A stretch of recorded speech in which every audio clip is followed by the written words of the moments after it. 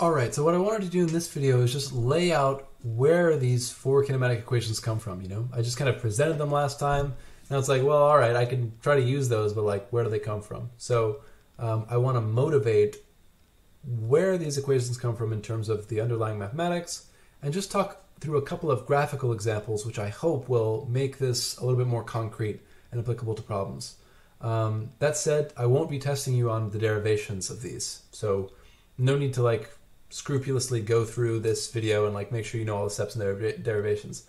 I just want to have them there for you to see so you can say, okay, he didn't just pull this out of nowhere. These equations do have, you know, something motivating them. All right, so let's hop in.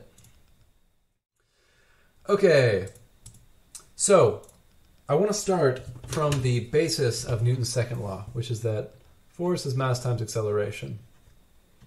So our interest in this equation is that if we know the accelerations on things, then we can finally start to talk about how they move, right? Accelerations, if I know my car accelerates at a rate of 15 meters per second squared, that means something to me. It means it's speeding up relatively quickly.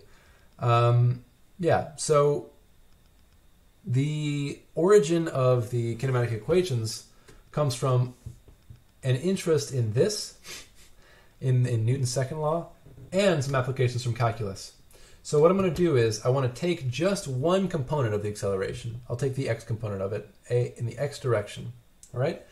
And what I'm interested in doing is discovering something about how the velocities and positions of my particle change as a function of time. So again, to kind of set this up completely, hello, what are you doing, Zyboard? To set this up completely, this refers to a massive particle.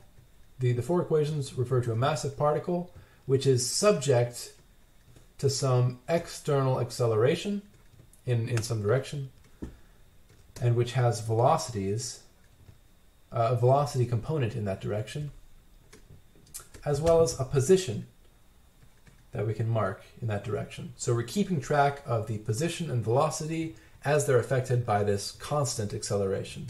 So ax is constant in time, doesn't change in time. That's the main requirement of the kinematic equations. Okay, so what I'm going to do to show this third equation is I'm going to integrate ax once. Recall first of all that acceleration is the derivative of velocity in a given direction. So it's the derivative of velocity. So if I integrate acceleration, I should get out a velocity. Let's do that. Integral of ax dt is going to be ax times t, since a is constant in time, plus some constant, capital C. Okay, and that's supposed to be my velocity over time. It's supposed to give me a velocity. A derivative of velocity gives me acceleration, so an integral of acceleration should give me velocity. All right. And now I can think, okay, what happens at time t equals 0? Well, at time t equals 0, if this is my t equals 0 frame here, then the velocity should be equal to the initial velocity. So at t equals 0, this term equals 0, which means all that's left on this left-hand side is that constant. So that constant really must be the initial velocity.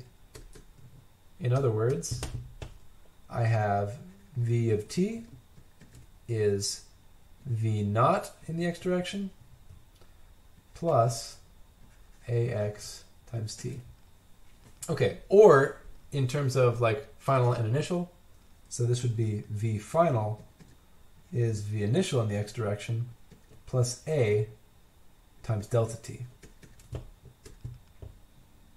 All right, and I won't go through and rederive it for this one, but the way I convert from one to the other is by, instead of making this an indefinite integral, I make it a definite integral from t0 to t final.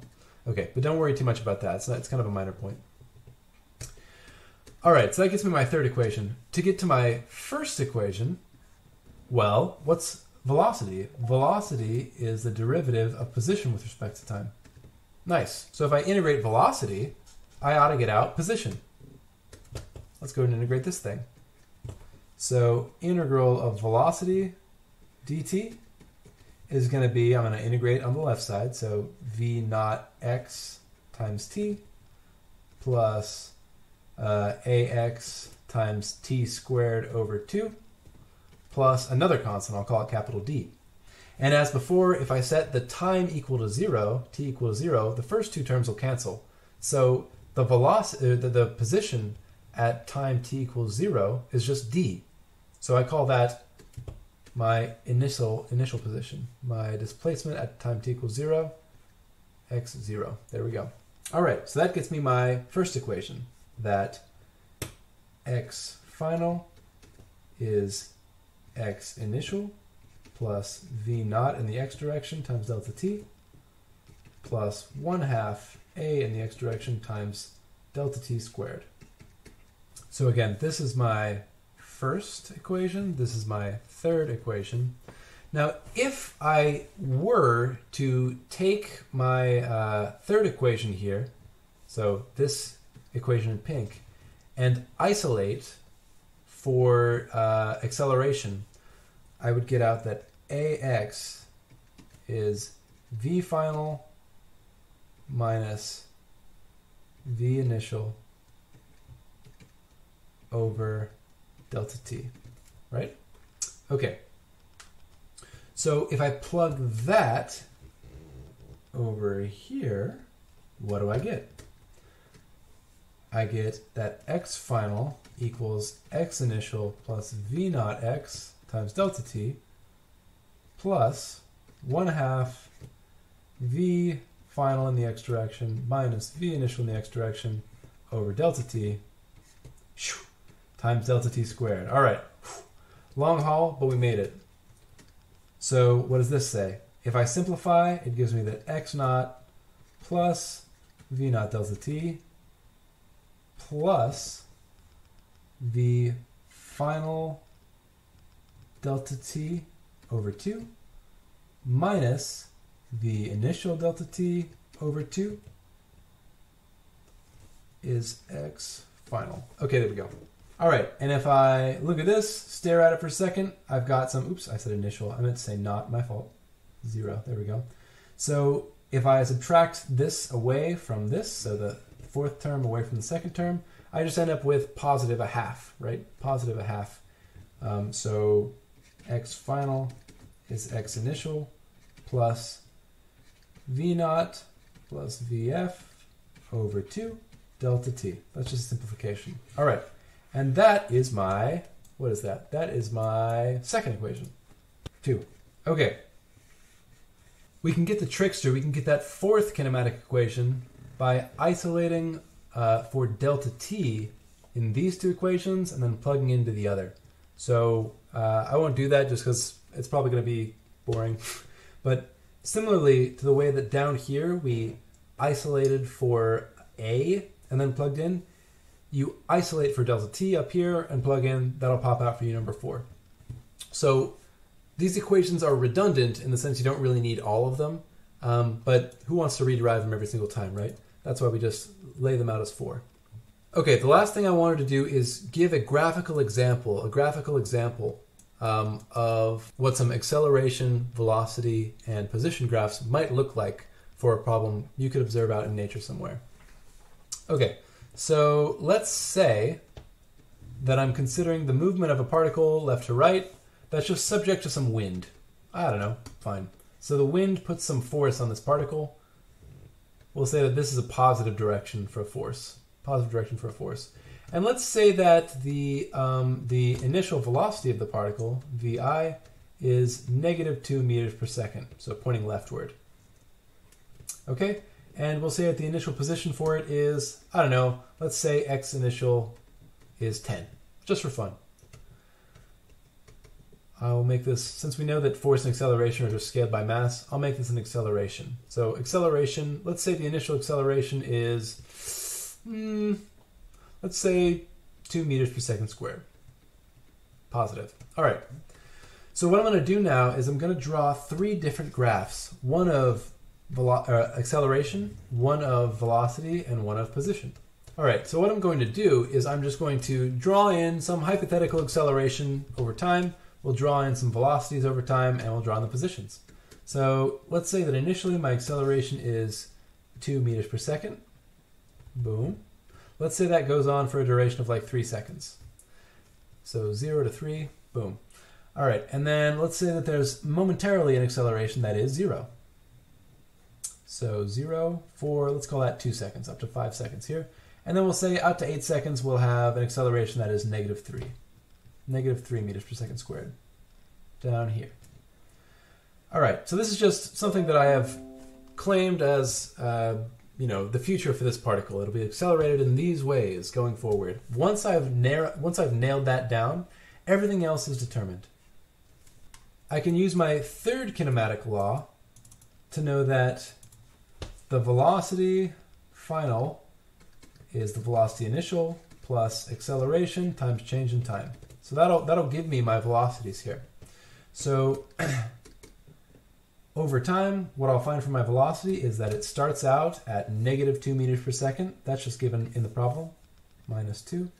And then over time, every second, it's going to pick up 2 meters per second. So the acceleration is 2 meters per second squared. So every second, it's going to pick up 2 meters per second. If you like, I'll look at the end of the interval after 3 seconds. So the final velocity is going to be the initial velocity, which is -2, times the acceleration for this interval, which is 2 meters per second squared, times delta t for this interval, which is 3 seconds. So over this first 3-second interval, I'll go ahead and mark them in 3, 5. There we go. Over this first 3-second interval, the final velocity must go up to, this should be a plus, my fault. Go up to -2 plus 6. That's going to be 4 meters per second. So it's going to make it up to 4. Boom. Okay. Now it's linear.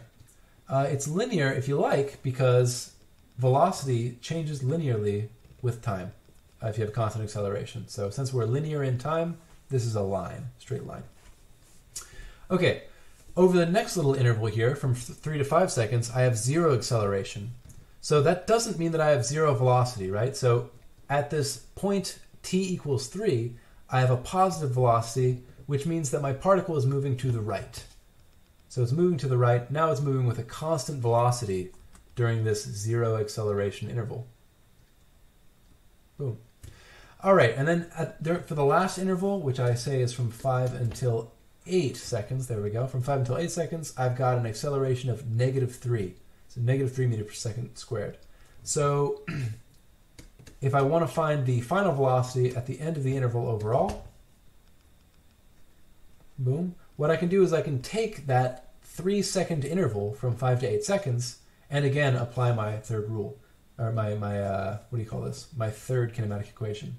So V final at the very end, like V8, I'll say, at the end of the interval, V8 is whatever was the start of the interval. So here that's going to be 4,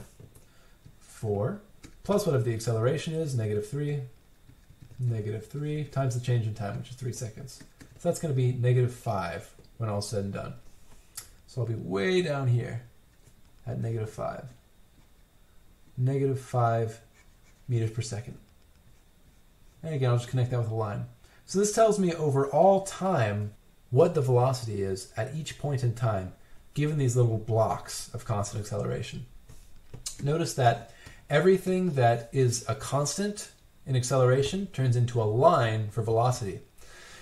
Position is going to be a little bit different. So position, remember, is the integral of velocity. So lines, when we have straight lines on the velocity side, we're going to have parabolas for position.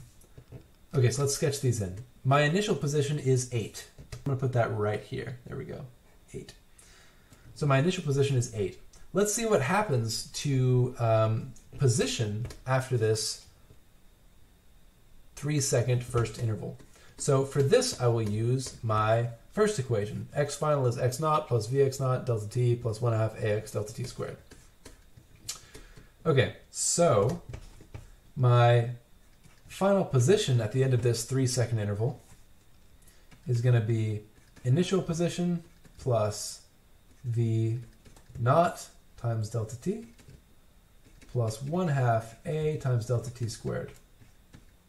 Okay, and what is this for us? It's going to be just 8 plus, let's see, what's our initial velocity? -2. -2 times delta t, which is 3 seconds, plus 1/2 times acceleration, which is 2 over this interval, times 3 squared. That number is just 11. Boom. But notice now that the line that connects these 2 points is not going to be straight, right? Because position is the integral of velocity, and velocity here is not a constant but a straight line.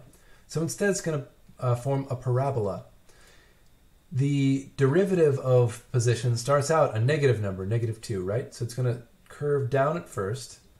Then at some point, it looks like maybe t equals 1 set, or t equals 1, somewhere around there. Yeah, it should be t equals 1. Velocity equals 0. So that's where we'll have x not changing. And then over time, it'll curve back up to that final position. So we'll get this little parabola-like curve here. All right, and then for a while, velocity is constant for those next 2 seconds. So this is 11, there we go. For those next 2 seconds, velocity is constant, so it'll just keep going in a straight line. Boom, and that'll take us up to, let's see, 4 for my velocity at that point, times 2 seconds, gets me up to 19. So 8 plus 11 gives me 19. Boom. And then I've got this mess here. I've got a big drop in velocity. So let me go ahead and do that. What I'll do is I'll again apply this x final equation over this interval from 5 to 8 seconds, and I'll come back to you in a sec with the answer. All right, and I get out negative 17.5. That's my value once we hit t equals 8. Boom, for position. Okay, so it's saying I'm to the left of my initial position by, what is that, 25.5 units. All right, and as before, what I'll do is I'll draw in a curve. So now I've got a negatively decreasing velocity. So it's, slanted downward, so to speak.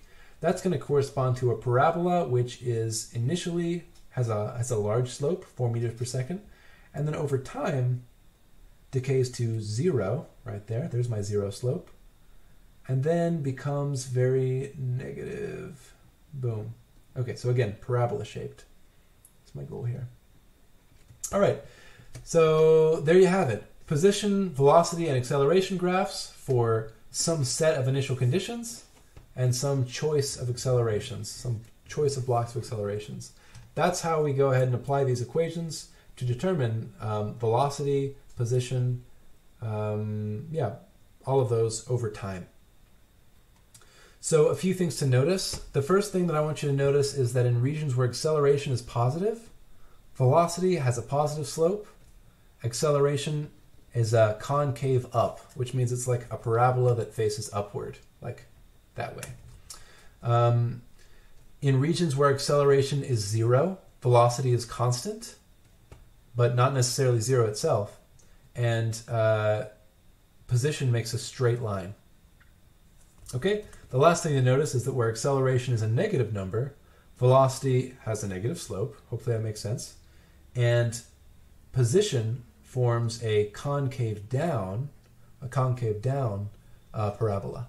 All right, I think that's it for my little example. Hopefully you found that useful. It helped build up a little bit of intuition. And I hope your DLs also assist in this some. I think that's it for this lecture. Thanks for joining me, and up next you'll see the course finale.